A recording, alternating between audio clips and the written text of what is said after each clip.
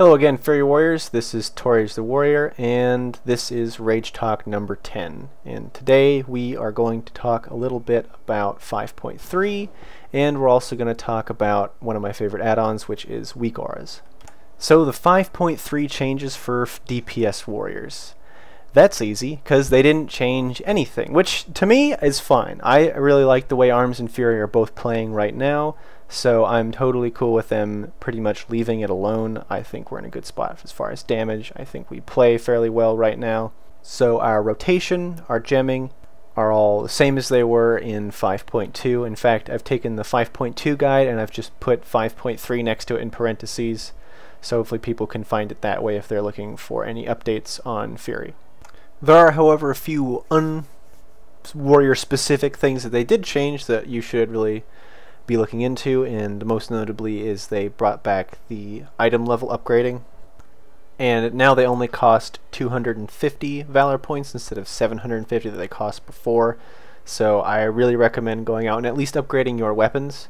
If you've got any items that are like Thunder Forged Heroic or really good, or you don't think you're going to replace them in a while, go ahead and upgrade those. But regardless of where your weapons are at, I recommend upgrading them, just because since it only costs 250 Valor points and you can get 1,000 in a week, that means even if you did upgrade both of your weapons fully, costing you 1,000 points, and then you got 2 new weapons, you can then upgrade them again with the Valor points you got that week. So you should definitely upgrade your weapons, because weapons are the single most important thing to our warrior DPS. Alright, so I've gotten a lot of people asking me about a few of my add-ons, and I'm going to go over one that I think is the most important, and that is weak auras.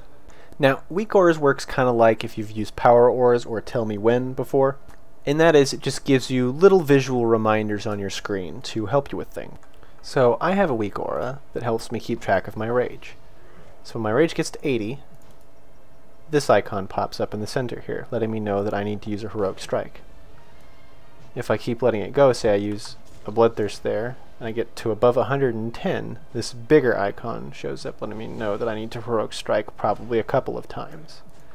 And that just helps me know when to heroic strike without having to stare at my rage bar the entire time. Another thing it will do in that same sort of area is that when I hit Colossus Smash, it'll show me a timer, letting me know that I should again be heroic striking to take advantage of Colossus Smash. Weak auras can really help you specifically improve your game, because you can pick anything you're having trouble with. Say you're having trouble using your recklessness on cooldown. I have a weak aura here on the side for recklessness, so I know when that recklessness is off cooldown without having to look at my bars, and then I can use my recklessness when I need to. Now when you have weak auras, you type /WA, and it gives you all these different options to make your own weak auras, and I highly recommend messing around with these and finding out some weak auras to help you remind yourself on anything you're having trouble with.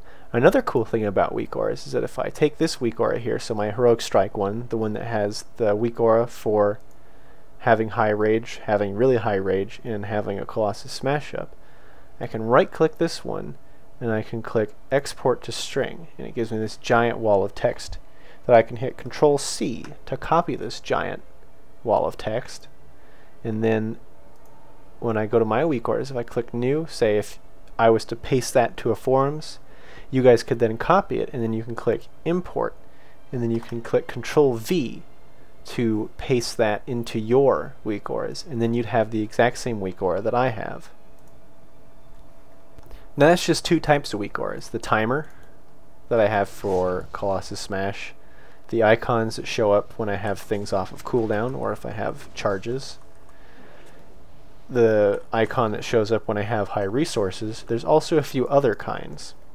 For example, if I use a Colossus Smash and it doesn't crit, my Berserker Rage will light up, letting me know that I need to use that Berserker Rage to take advantage of my Colossus Smash. And it only shows up if I'm not already enraged. And is what you would do for that, say you copied that weak aura and you imported it, you would go to, you'd click the enrage weak aura, and then you would go to the actions tab and right here you would click choose, and you'd click choose, and you'd just click on whatever button you have Berserker Rage on, so you'd have that one light up. And you can make your own weak aura to light up any button that you want to light up when you want it to light up. And you can set your parameters and your triggers for that. So here it's when I have it set so when I don't have an Enrage and I do have Colossus Smash up, that it will trigger. I also have that set so it only reads my Colossus Smash. Now I can take it off so it reads anyone's Colossus Smash. Well, there wouldn't be a reason for Colossus Smash to do that since it only affects you. But if I have something like Skull Banner that affects everyone, I have this icon here, this little 3D thing on my left that shows up whenever anyone in my raid throws down a Skull Banner. And that's really useful in raids with more than one warrior, so you know that you're not overlapping your Skull Banners. But that's all I wanted to talk about in this Rage Talk. Thanks for watching.